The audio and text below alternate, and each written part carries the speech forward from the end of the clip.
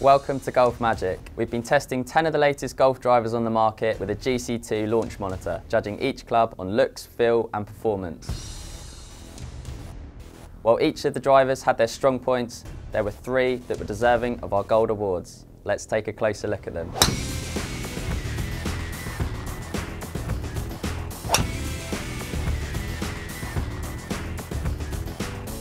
Our first gold award goes to the new Cobra Fly Z driver. Its key feature is a low back centre of gravity zone weighting that means changing the loft has little impact on how the head sits behind the ball.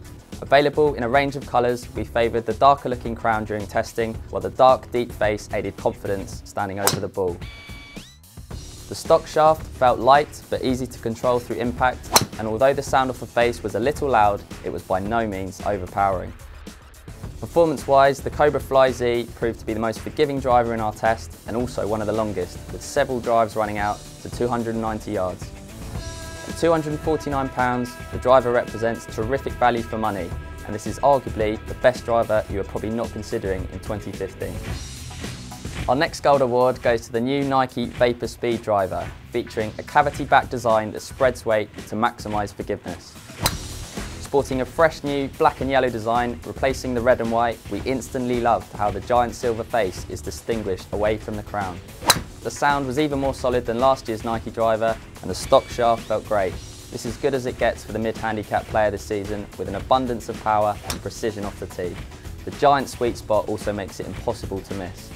With Rory McIlroy and Tiger Woods using the better player Vapor Pro driver this season, we expect this more forgiving model, available at £249, to prove very popular with you amateurs this season. And our final gold award goes to the new TaylorMade R15 driver, featuring 2 new sliding weights that allow the golfer to fine-tune ball flight. Packed with a low forward centre of gravity, we instantly loved the look of the white crown design, dark face and strong alignment aid.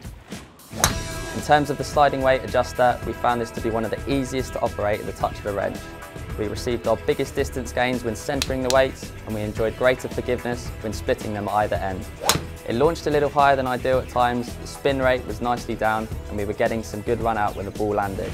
We also thought it sounded superb at impact, arguably the best sounding driver in TaylorMade's history. The R15 is by no means cheap at £369, but if you enjoy tinkering with your ball flight, you will likely not be disappointed. To view our full golf drivers test for 2015, come and check us out at golfmagic.com. And if you've played with any of the new drivers, we'd love to hear from you in our forum. Thank you.